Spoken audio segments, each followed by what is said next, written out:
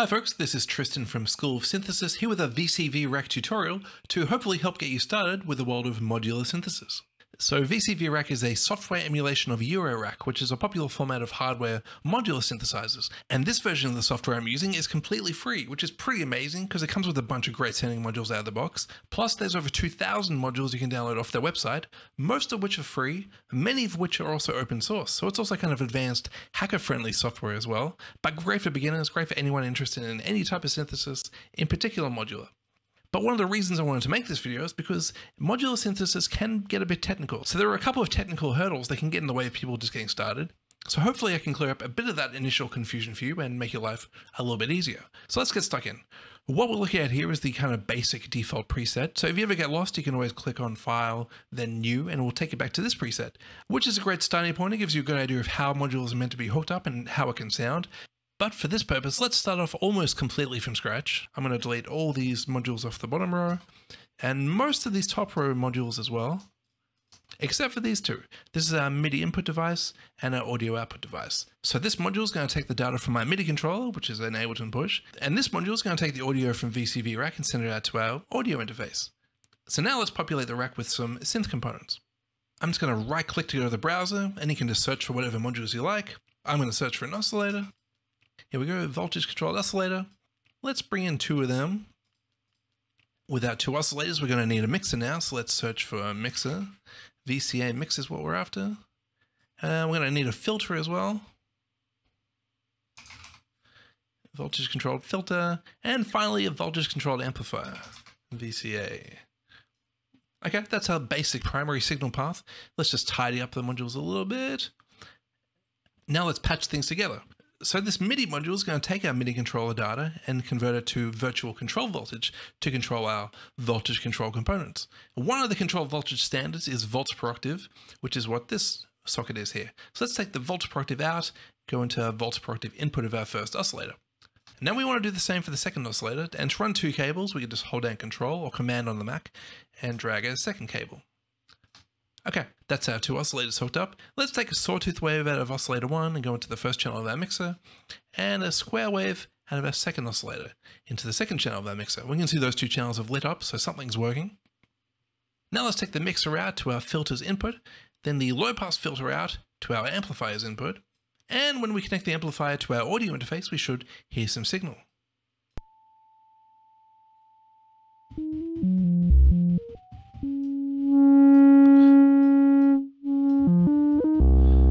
Okay, that's great, it's working. I can control the pitch with my MIDI controller, but I can't control when the note starts and stops.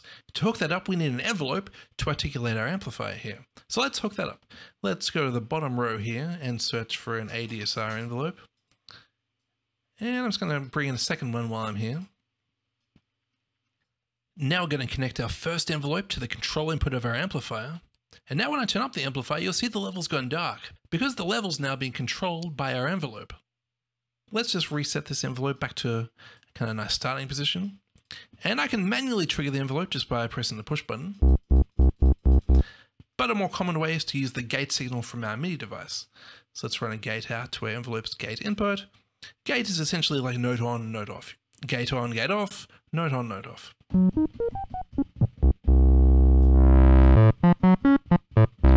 Okay, so our synth is basically fully functional now. We can control the pitch with our MIDI controller, and that's also controlling the volume with note on, note off, triggering the amplifier. So when I press a key, it triggers the attack, decay, and sustain stage, and when I release the key, it triggers the release stage.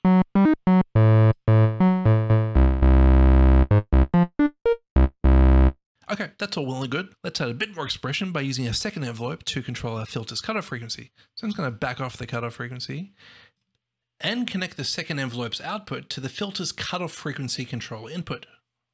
We're also going to trigger that with the gate signal from our MIDI device. And I'm just going to reset this envelope back to my kind of go-to modulation starting point.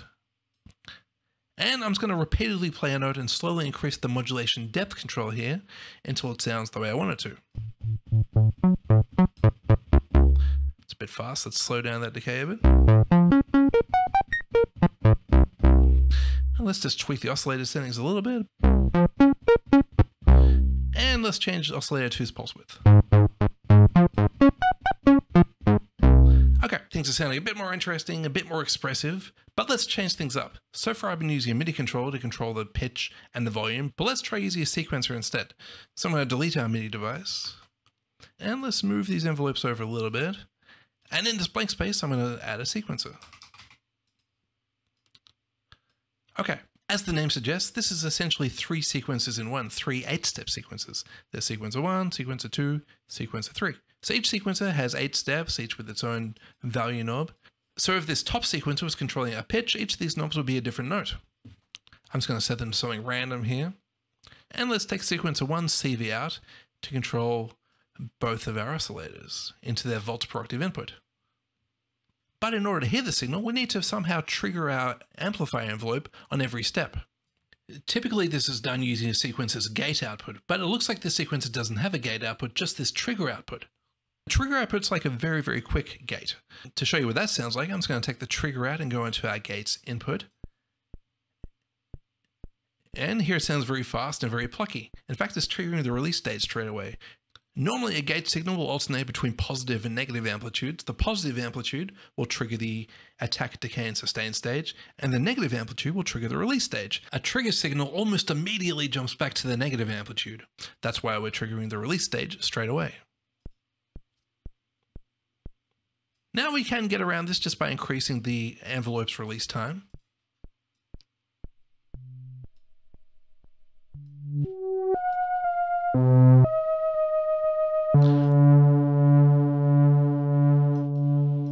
But it's a bit of a waste because we're not using the attack, decay, or sustain stages anymore. So the way to fix this up is just to right click on the sequencer and choose clock pass-through. I'm not going to lie, that took me a little while to figure out, but that essentially transforms the trigger output into a traditional gate output. So now we can use it just like any other gate signal.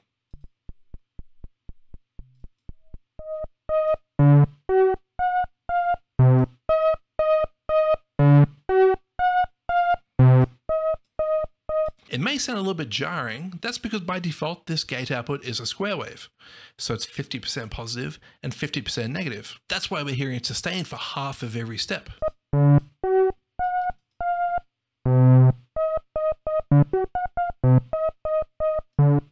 Now, normally the way around this would be to adjust the sequencer's gate length, but it doesn't look like we have that parameter. Fortunately, in the world of modular, anything's possible, and we can easily hook up an alternate clock source with a variable gate length. I mentioned a gate is essentially a square wave, so we can really use any oscillator as an alternate clock source. So let's right-click and look for an LFO. We only need a slow oscillator for this. And let's take the square wave out of this oscillator, go into our clock input. Okay, so we've replaced the sequencer's internal clock, so now its tempo knob won't do anything. We're instead controlling the tempo with our LFO's frequency.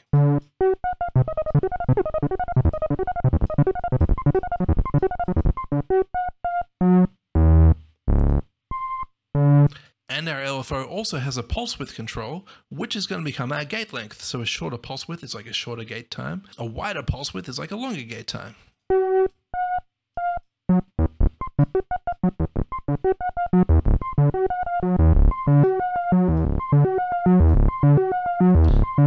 Okay, let's also trigger our second envelope here.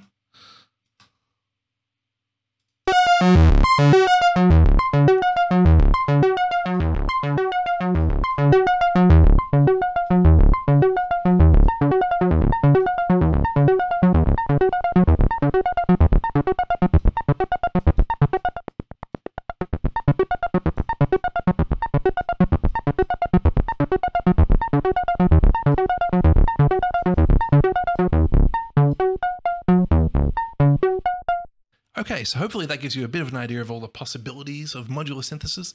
Just about anything's possible. It all comes down to your imagination, your creativity, and however you want to patch things up.